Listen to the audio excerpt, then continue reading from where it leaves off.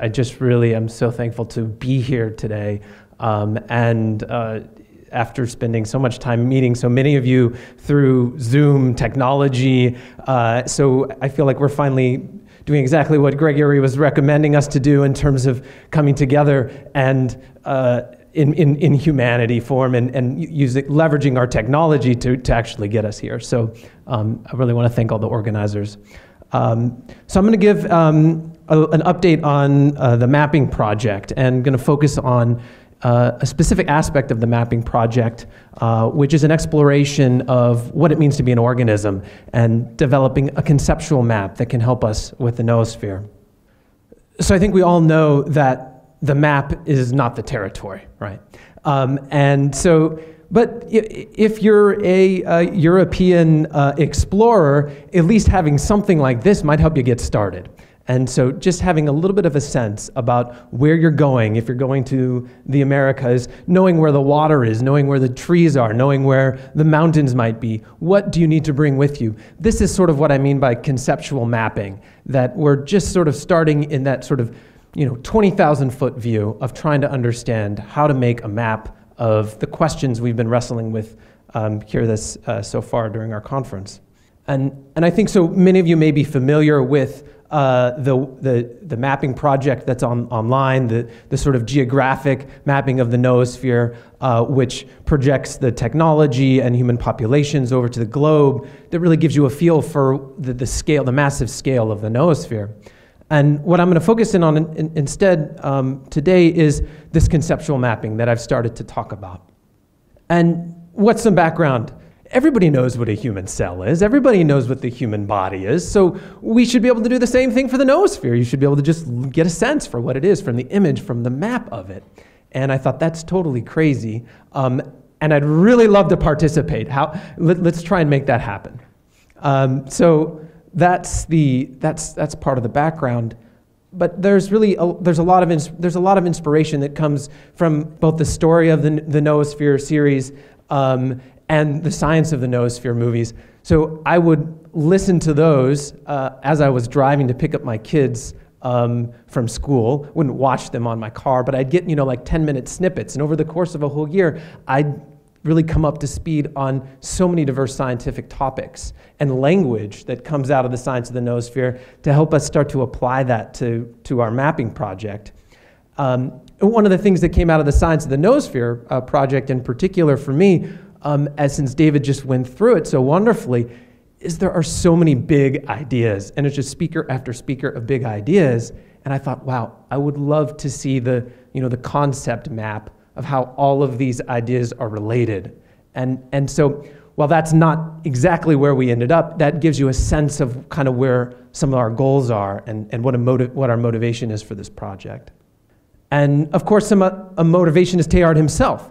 And he uses a lot of evocative language about the noosphere to supplement our understanding of how it might come to be and how it is forming, the superorganism, the global brain.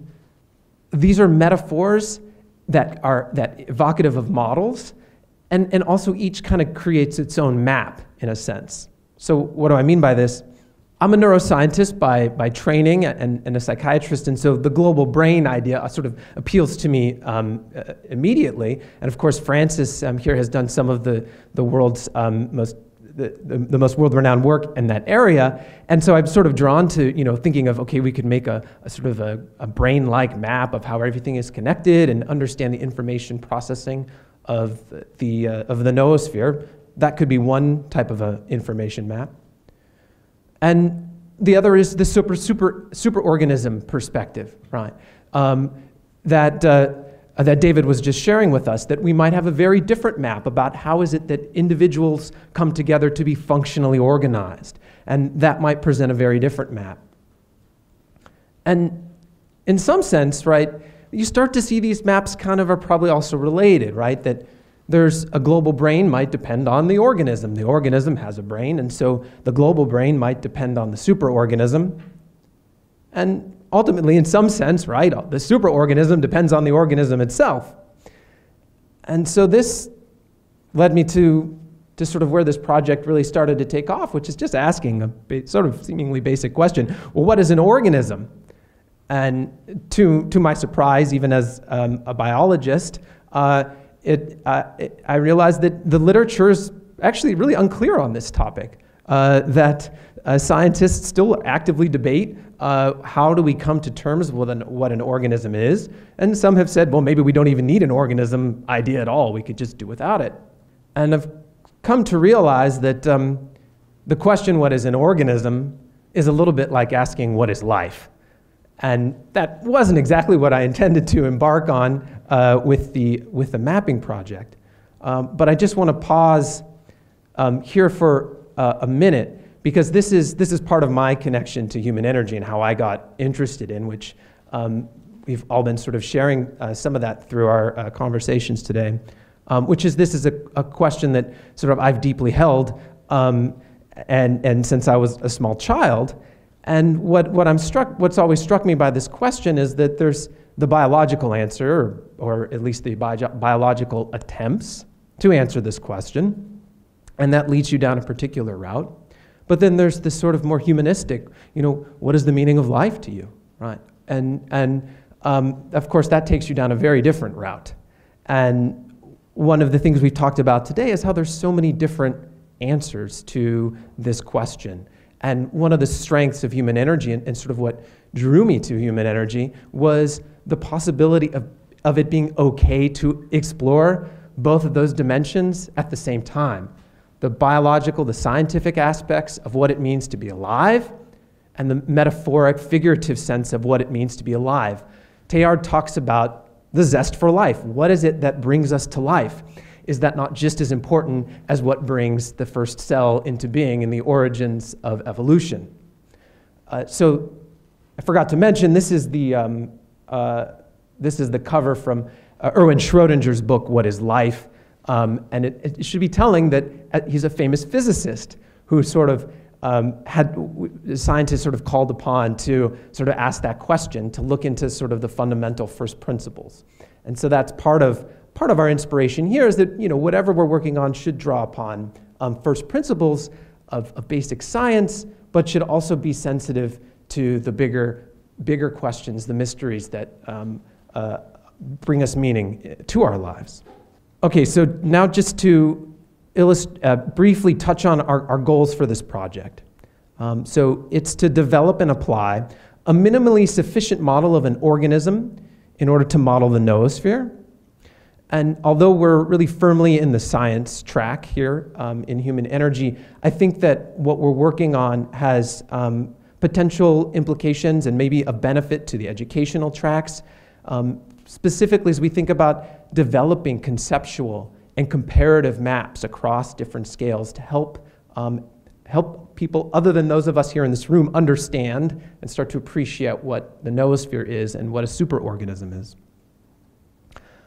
Part of our goal is also to really delve into the research, to build a technical model that can help guide our theories for going forward.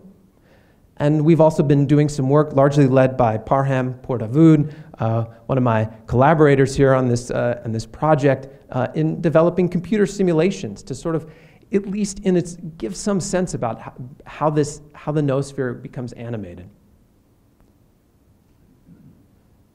And I'll just add, I think there is some sort of additional motives here that we can start to see the noosphere not as sort of science fiction, but as a potentially expected, even evolutionary outcome. And that through our model and map, we might understand what's the state of development, kind of as we imagine like the development of a human being, its embryology and its unfolding. Where are we in the growth and development of the noosphere? And lastly, if we have a model and some simulations, we start to get a little bit more sense. We might see new connections, new relationships that will give us a sense of where we can intervene and perhaps consciously steer the direction that we'd like to take the noosphere. Okay, I'm going to get just for a few minutes a little bit more on the technical side, so bear with me, but it's still going to stay 20,000 feet, I hope. This is going to take you kind of on a little bit of a tour through the basics of the model that we've developed so far.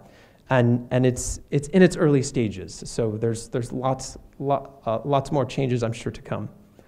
So it starts from this sort of living systems perspective, living systems. And so a living system has both an internal and an external environment.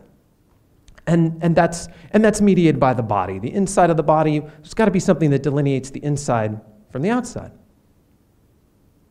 And remarkably, somehow, this living system takes matter, material around us, and information, just raw data present in the environment, somehow coordinates this all and sort of creates its own body. It's rather remarkable. Part of how this works, right, is that the body can interconvert different forms of matter and material into energy. We call this process metabolism. We've talked about this already today, the idea that the noosphere can be thought of as society in metabolic terms. And then there's this sort of more information processing aspect where the body is able to use the raw data that's present in the environment to make the information of use for it in order to stay alive. And we're going to refer to these processes in general as communication type processes. And as I said, somehow, remarkably, right, a living system coordinates these processes in order to sustain itself. And what I'm going to do is I'm going to just walk through the major components of this model and give some examples as we go through different types of living systems. So metabolism. This is a diagram here of the intracellular processing in biochemical terms of, I think we have the Krebs cycle, glycolysis.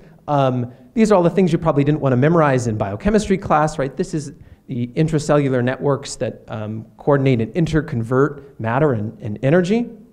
And as we scale that up into the multicellular organism, this is a human body, we can see that each of these specific biochemical processes have now become specialized into unique and functionally coordinated organ systems.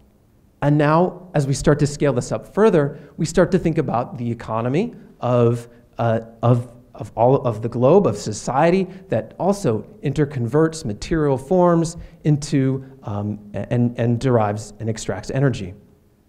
If we go over to the communication side, we also see that very much like the biochemical networks that allow us to extract and interconvert forms and extract energy, we see this really massive enriched array of signaling molecules that take information from like the surface of a cell, direct it all the way inside and catalyze, they call this crosstalk from one molecule to the next, all the way down to the nucleus of the cell to help guide behavior. These are communication pathways within a cell. And as we scale up to the multicellular organism, here we have a human being, we have the same networks. They're just dramatically amplified in scale. We see the nervous system that is spread out through the body, the circulatory system that can send hormonal signals throughout, the lymphoid system that's responsible for regulating our immune system throughout the body. Again, communication and coordinating across all the different tissue types. And of course, no surprise, this is happening in the noosphere, of course. And so I'm highlighting here just culture as representative of our communication processes. What's really being spread and amplified around the globe is not only our words, our language, and our ideas, but our general sense about how things goes, our feelings, our arts. It's extremely rich, right? So that's the communication side.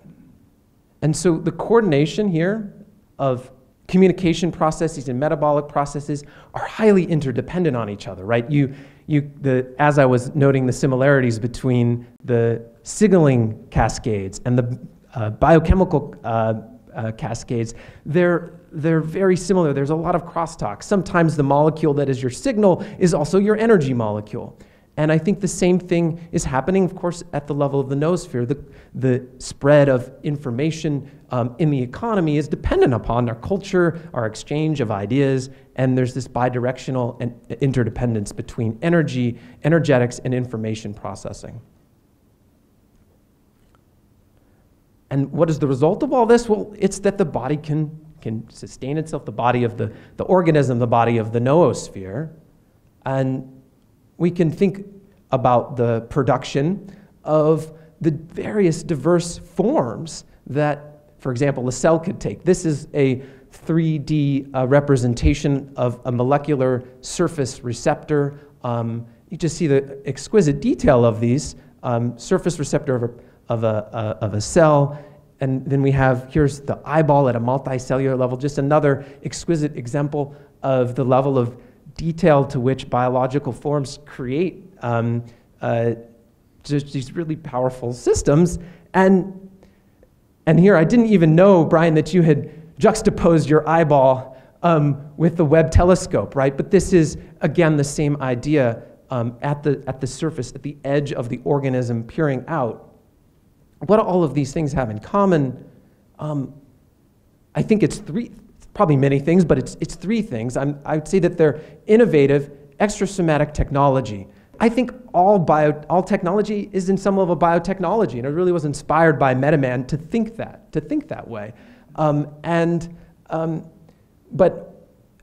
these are innovations, and this term here, extrasomatic, which is perhaps a little jargony, but extra being outside, somatic, soma being body.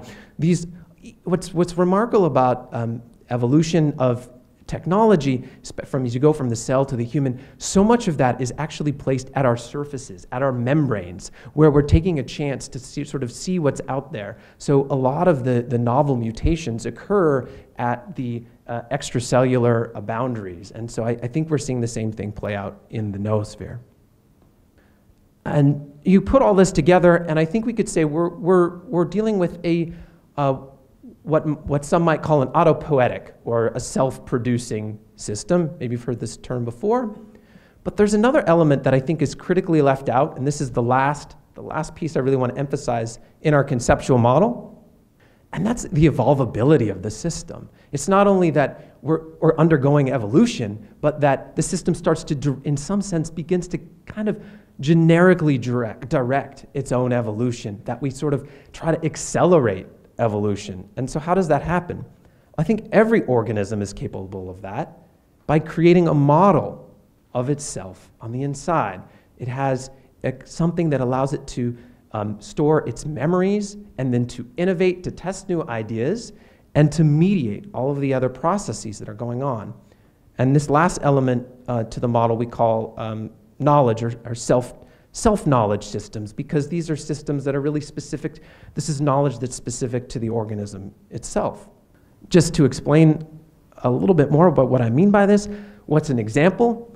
Your genetics embedded in the nucleus of a cell is a self-knowledge system. It has its own model of the organism, but it also is also coordinating the activity of the cell, and it's innovating through the course of evolution, generating new mutations and changing the nature of the organism.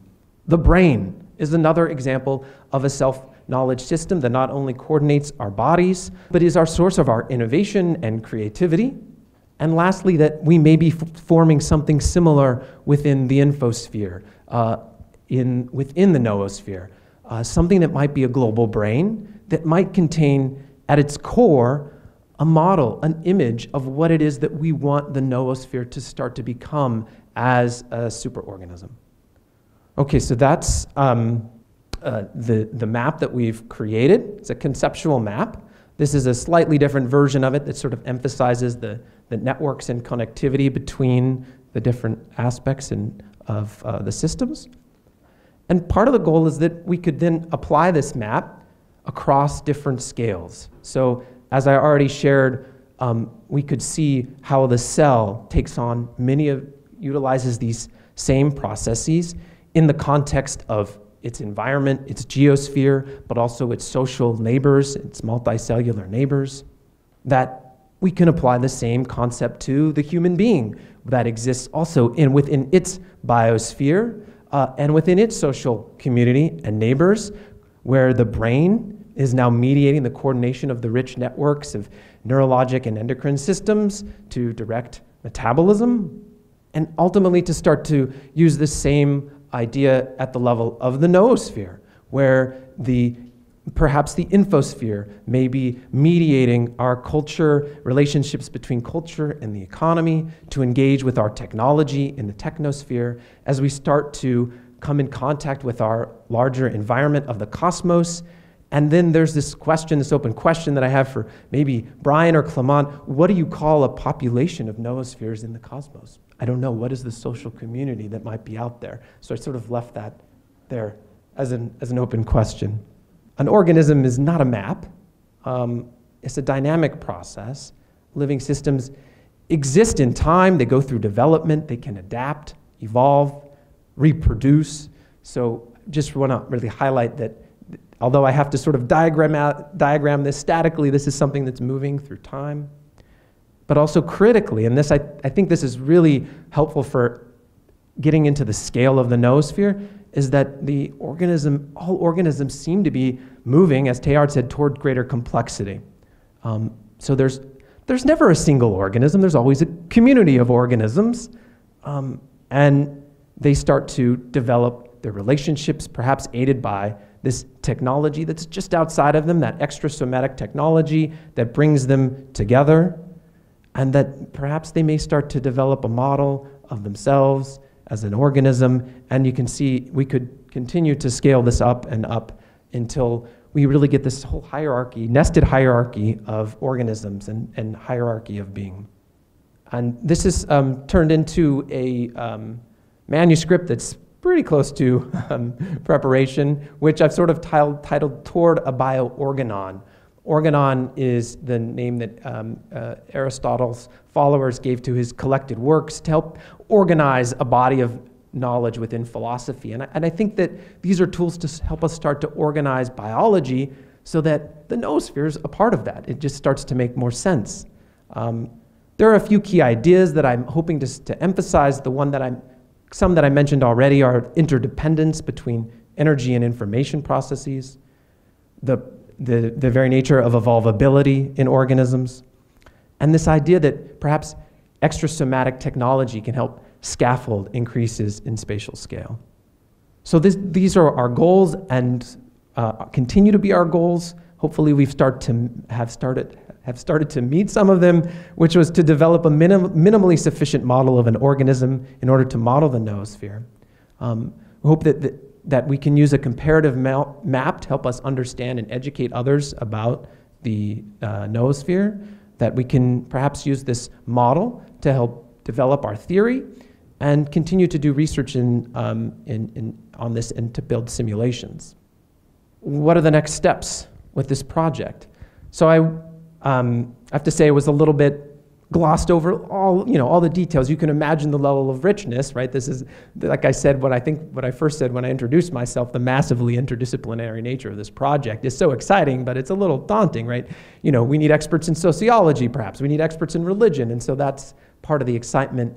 But also, we need to do much more work to sort of see where things work, how things are connected in terms of viewing and understanding the noosphere as an organism or superorganism.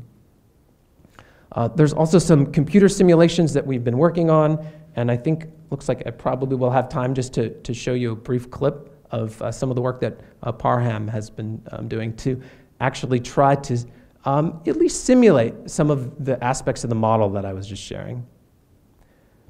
The last piece I just want to mention is, a lot of focus on biology, on life. Noosphere, of course, is about, in large part, about mind, noos, mind. And I haven't said a word about consciousness, collective consciousness, how that might come together in the model. And that's a little bit intentional because, one, I think that it was really important for us at this stage just to get a first sense of the organism and then start to think about things that were even more complicated from my perspective. But one of the directions, like consciousness, one of the directions that I'd hope to take this is the idea of metaconsciousness and identity. So I emphasize that our organism model has this knowledge base, and all organisms have knowledge, but humans have meta-knowledge, meta-consciousness. We know that we know. We know that we are a self, and we can know that reflect on those processes, and that allows us to come into new relationships with our neighbors, our community, those around us, the other. And I think one of the big challenges that's come up again and again so far, even today in our conference, is how do we start to see that individual self in the larger context of the self that might be forming as the noosphere. Then what is the self of the noosphere? How do I relate to that? And I think here's just one way starting to think about that. We've frequently used the cellular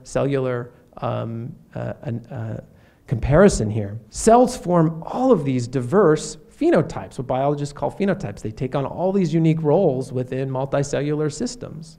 And I think as human beings, we do that too. We do that as our professional jobs, but we also do that in terms of what are the things that, bring us, what are our lives calling? What gives us meaning? These are sort of our deep human archetypes. And I think all of those are part of the larger, what's needed to help organize the noosphere on a larger scale.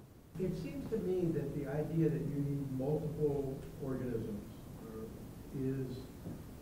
is not absolute, because it depends on the vulnerability. Clearly, if you have individuals that are vulnerable, then you need lots of copies. But if you have an environment that's relatively stable, or there isn't that vulnerability, then it seems to me that you could have one organism, especially at any particular moment in time. You can have expansion. Mm-hmm. I was grappling with that because of thinking of there being a single global entity. Yeah. You're not going to get multiple ones until you start moving out into space in some way. Well, what is your thinking about? You've undoubtedly looked at that and thought about it as well. A little bit. So I think, and just to make sure I'll rephrase your question to make sure I understand it. That there's the possibility that what's developing on a global scale is just a single organism, that it need not be composite. Is that what you mean? May not need to be multiple. There may not have to be multiple versions, and that it could potentially change and evolve without the replacement of the entire unit. In other words, you don't have to have a cycle of birth and death in order to evolve. You can imagine a situation where there's that internal evolution of components. And I think you're right in the sense that you could, any of the evolutionary and biological pressures and systems that we've been discussing could exist, right? In a single organism that didn't have any companions, so to speak. That I think now I understand. But it's pretty unprecedented, right? There's not very many examples of this. And so it raises, I think, really interesting questions about what is the state of noospheric development. And one of the ideas that we've floated in our discussions is that that the developmental perspective might be really helpful here, that we may be much more like an embryo than a fully formed being in some sense. We're highly dependent upon the geosphere and the biosphere in order to survive in the same way, right? That an embryo is dependent upon its mother for survival. And I think the same thing is probably true at the noosphere level. And so it would be kind of like, in some sense, when does it give birth? I don't know. So it's I think that to me is part of that question, because I don't know when do you create a singular organism, right? In the absence of any others, that there's that first instant, right? David? Yeah, if I could contribute to that, I think a lot of cultural evolution takes place as a decision-making process. In everyday language, what we do if we're trying to improve something, so that's our target of selection.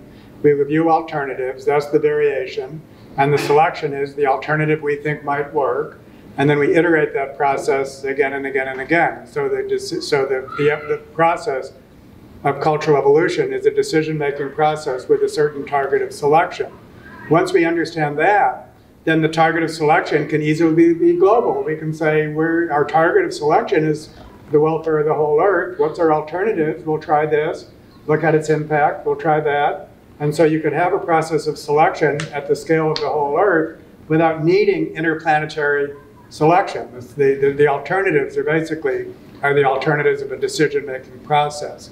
And so once you understand that, then planetary level selection is no more difficult to understand than lower level entities, a smart city or a smart town or any decision. So I went through that fast, but I think that it does solve the problem of how can there be planetary level of selection without an actual process of selection among planets. And then in that case, reproduction can just be asexual budding, essentially, which happens for many.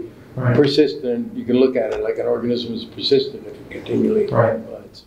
Well, some say that, right, the bacteria have already hijacked us to do that when we sent probes out into the, into the cosmos, right? So I grappled a lot with the idea of the inside and the outside.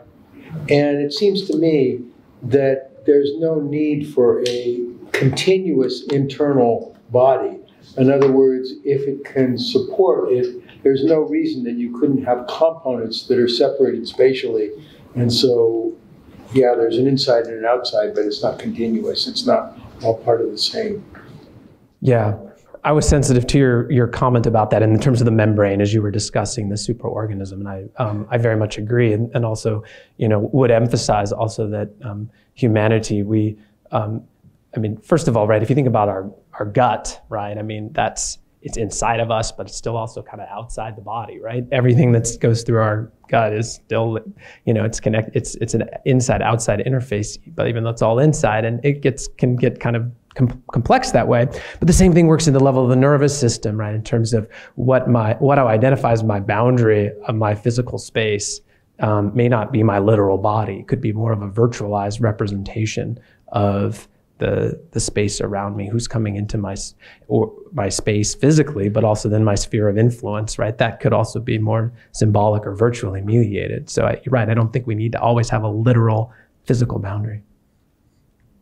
So I want to really thank everybody on the mapping team, Parham, Rick, Boris, Clement, Terry, and of course Ben, and everybody here at Human Energy that have been so inspiring on this project. So thank you all very much.